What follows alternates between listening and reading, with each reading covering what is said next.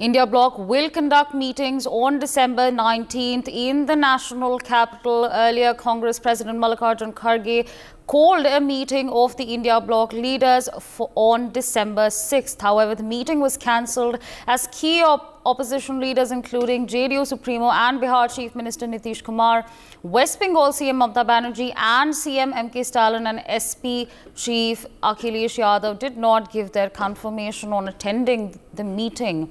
Although the first meeting was hosted by Bihar Chief Minister Nitish Kumar in Patna, whereas the last meeting of the alliance parties was held in Mumbai, the upcoming meet might bring up strategic moves by the bloc for upcoming 2024 general elections. My colleague Akshit Gupta joins us on the broadcast to give us more on this. Now, Akshit, of course, after BJP's thumping victory, we saw a little bit of turbulence in the India alliance, but now we are being given to understand that a meeting is now slated to take place on December 19th. Over to you to give our viewers more details on this. Well, yes, the fourth meeting of the India bloc parties, which was rescheduled last week, after at least three senior leaders conveyed that they will not be able to attend the Congress's last-minute call for a December 6th meeting. Now that meeting is going to be held on December 19th in the national capital.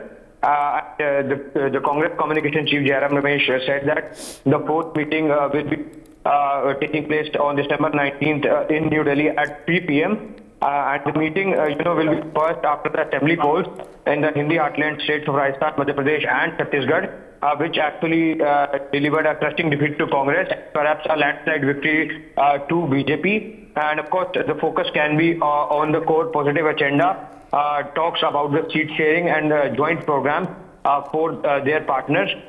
And sources are also telling us that 26 parties are likely to attend the strategy meet, including the West Bengal CM Mamata Banerjee and even the Bihar CM Nitish Kumar and the Tamil Nadu CM MK Stalin.